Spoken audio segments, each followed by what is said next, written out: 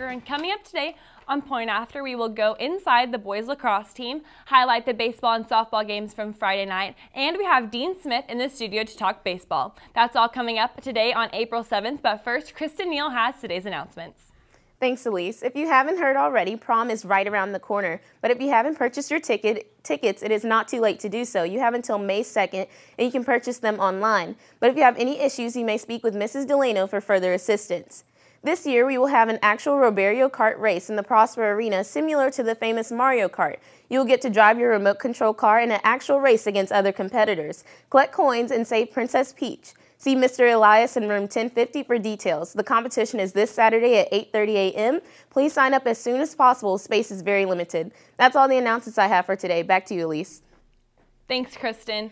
Lacrosse is the fastest growing sport in the United States. In fact, it is played in 600 colleges and 2,000 high schools nationwide. Lacrosse is also the fastest sport on 2 feet that combines speed, skill, agility, grace, and teamwork. Although some may think that hitting other people with sticks as hard as they can might be a safety issue, the NCAA ranked it the third top safest of all sports. Taylor Moore investigated more into the world of lacrosse.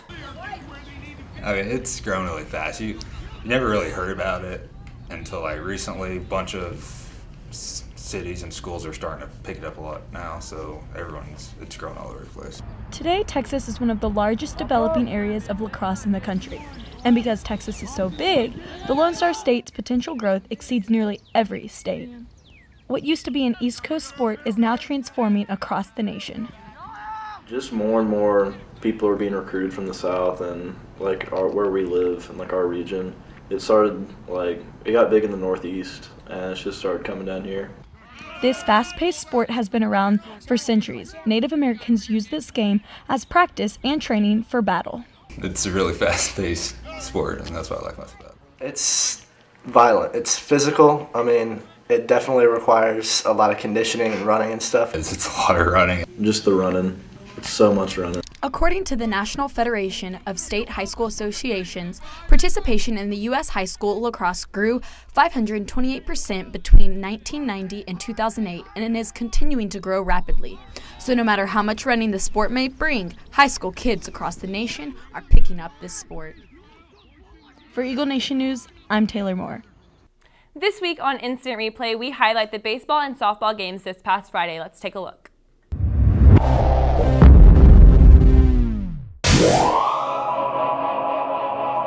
The Eagles took to the field at Heritage on Friday for their second game in 3 days, looking to go 6-1 in district, and they did just that. Prosper hadn't scored more than 6 runs in any of their past 6 district games, but scored a combined 21 runs in both the Frisco High and Heritage games. John Miergo pitched into the 7th inning after throwing 32 pitches in the first. After a 3-0 deficit heading into the third, the Eagles' bats got hot.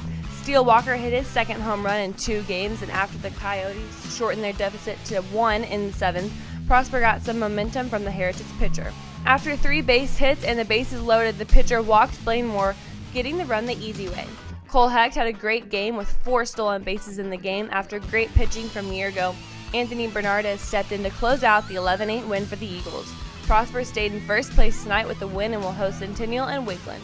Wins in both games would secure a playoff spot for the Eagles.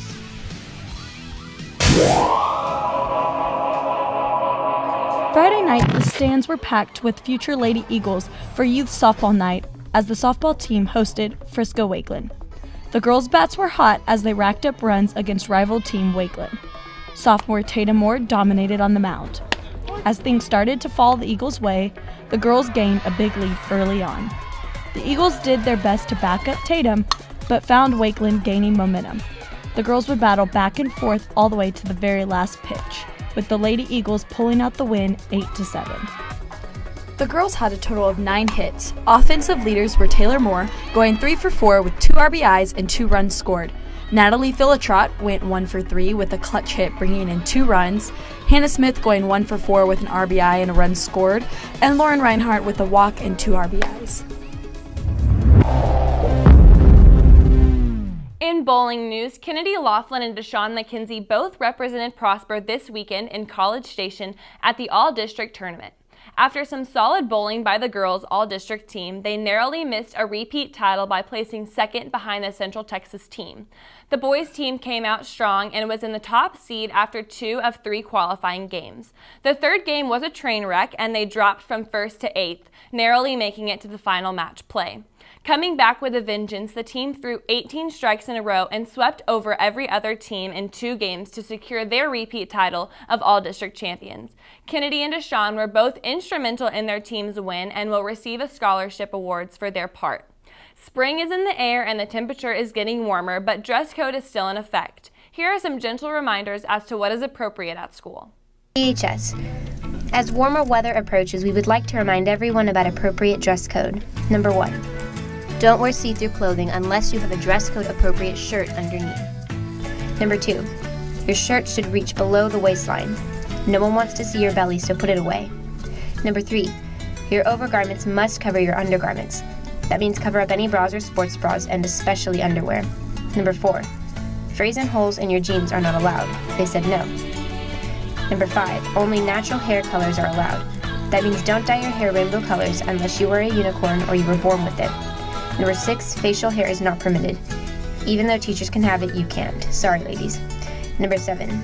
Your shorts, dresses, and skirts must all be below fingertip length all the way around at all times. Your leg might be attractive, but school says no. Confiscated items will be returned to the student at the end of the day after $10 is paid. If, after the last day of school, after 5 business days, the item has not been picked up, it becomes the property of Prosper High School. Remember that the school reserves the right to determine any article of clothing out of dress code or inappropriate. Remember, there are no quick fixes. Please dress appropriately. Hi, I'm Tanner Argyle, and I'm here with Dean Smith, close personal friend, triple threat, and heartthrob of the Prosper baseball team. Good to be here. How here. you doing, Dean? Doing pretty good. Is this season playing out as you thought it would in your head? Honestly, this season is going better than any of us expected. We knew that we were going to be a strong team.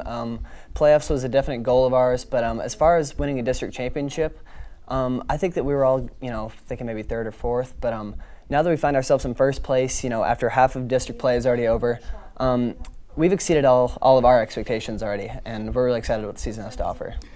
So how do you maintain that pace going into playoffs? I think that we do it the same way we do every game. We just take it game by game. If pitchers can keep on coming out and putting up these dominating performances like they've been doing, I think that we're going to see ourselves going a lot farther than last year. So would you say that pitching is stronger or batting is stronger as an edge for this team? I got to say the bats, just because we lost a lot of pitching last year. Losing Gilson was the biggest aspect. We were able to fill in most roster spots as far as pitching goes, but last year, I think going into this point, we're batting in the hundreds for hitting, and we just weren't producing enough runs to help out our pitchers. So now that our bats are starting to pick up this year, you're seeing a little bit of the pressure lifted off the pitching staff, and people are able to relax and go out there and throw their game.